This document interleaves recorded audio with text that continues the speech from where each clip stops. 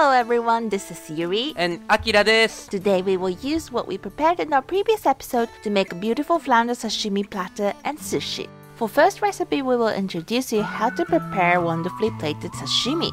Okay, so here we have flounder saku, a sashimi block we got from breaking down whole fish in the previous episode. First, let's slice off harabone. Enter knife diagonally, then slice off 2 sections here in about 1 cm thickness. Then we need to remove chiaibone. Enter your knife around 5 mm from the edge and push it forward like this. Then bring the knife back at once. Simple knife action. Chiaibone removed easily. For sashimi, we need to peel off the skin. Enter your knife from the tail side, and while keeping the blade flat to the chopping board, pull the skin with your hand. We don't just chuck away the skin, but we'll also enjoy it as sashimi.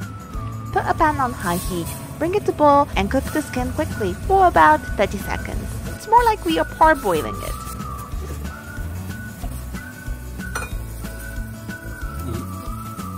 Once it's ready, throw them into an ice bath and leave it until it cools down. Now let's deal with this fin part we call engawa. Enter the knife from the edge of the fin here and make a slit. Run your knife through a couple of times, and while you're doing this, you should be able to feel the bone beneath the blade.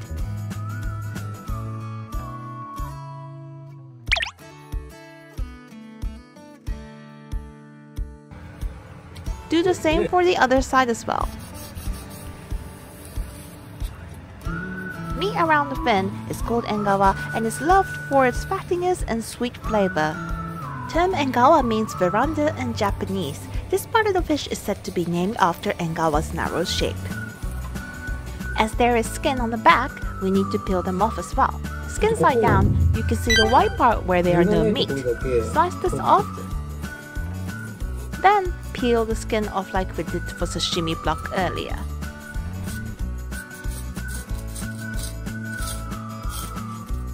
Engawa is all ready to be eaten. Cut them into about 5 pieces when you want to enjoy it as sashimi. Time to slice flounder saku into sashimi. Place saku so that chiaibone side is towards you. Cut off the end, then slice it diagonally. Thickness we aim is about 1 cm. Fold sashimi into half and place it radially on a big plate. We will show you how.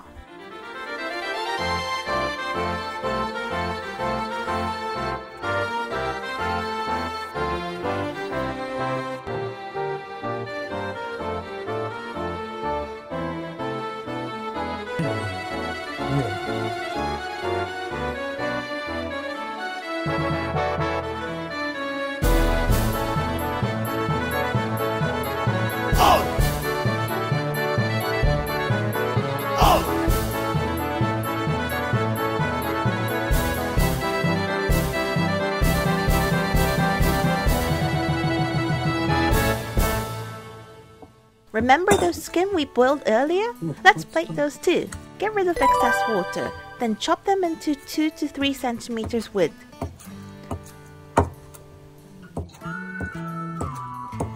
Nice and gelatinous texture is a great fun in your mouth. If you have an access to menegi, also plate them together. Momiji oroshi, grated daikon radish with cayenne pepper powder, is a must-try relish that goes perfectly with flounder sashimi. Grate about 1/6 of daikon and add in pepper powder gradually until you get a color like this. Make a small bowl and place it neatly together with spring onion.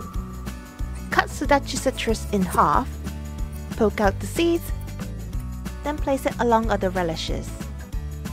Doesn't it look gorgeous? It's a bouquet of flounder sashimi. Hirame no otsukuri no kansei desu.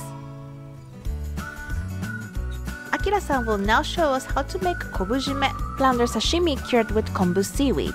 First, sprinkle salt thoroughly on both sides of flounder saku. Let it sit for about 1 hour. Rinse well under running water. Then, prepare a towel and wipe off all excess water.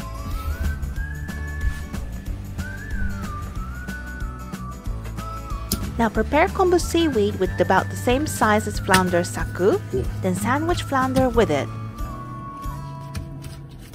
Pull out a cling film, then place flounder and wrap it tight. You can use anything but make sure to put a weight on top of flounder. Store it in refrigerator to allow flounder to rest for overnight. Good night! Ohayou gozaimasu! Let's see how our baby flounder's doing. Looking great! Meat has tightened, a good sign that umami is packed inside. What we will do now is to use this kobujime to make nigiri sushi. When slicing flounder into sushi neta size, make it thicker. This is about 1.5 centimeter. Always insert your knife diagonally to the fish and tilt your knife perpendicularly before blade touches the chopping board. This is kobagaeshi technique. It creates a nice edge called yane right here. From here onwards, Akira-san will show you a couple of ideas on flounder nigiri.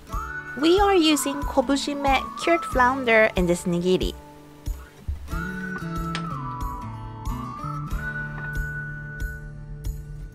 For flounder nigiri, it's best to use the hontegaishi technique.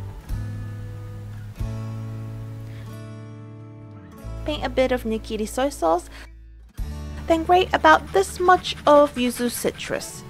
Use yakumiyose to sprinkle zest on top of sushi. One more recipe with yuzu is to sprinkle on the zest like we just did, then place a wee bit of shio kombu or salted kelp. This is my personal favorite combination. Harmony of umami layers are something I definitely want you to try. Recipe number 2 is a nigiri using engawa. When enjoying engawa as nigiri, slice open engawa fillet like this.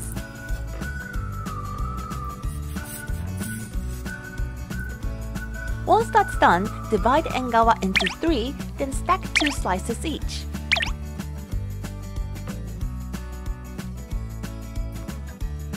Use these stacked slices and make nigiri. To form a beautiful shape, lay slice of engawa half overlapping with each other. There we go. Pretty neat, huh? Paint nigiri soy sauce and citrus and radish. Then place grated daikon radish on top. As engawa is fatty, by using citrus and daikon, it gives a refreshing touch and balances out the flavor.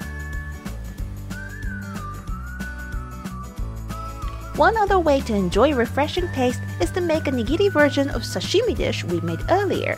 In order of nigiri, then citrus, place momiji oroshi, then add some green with baby spring onion. I hope you all enjoy the world of flounder! Thank you and arigatou! See you in the next video!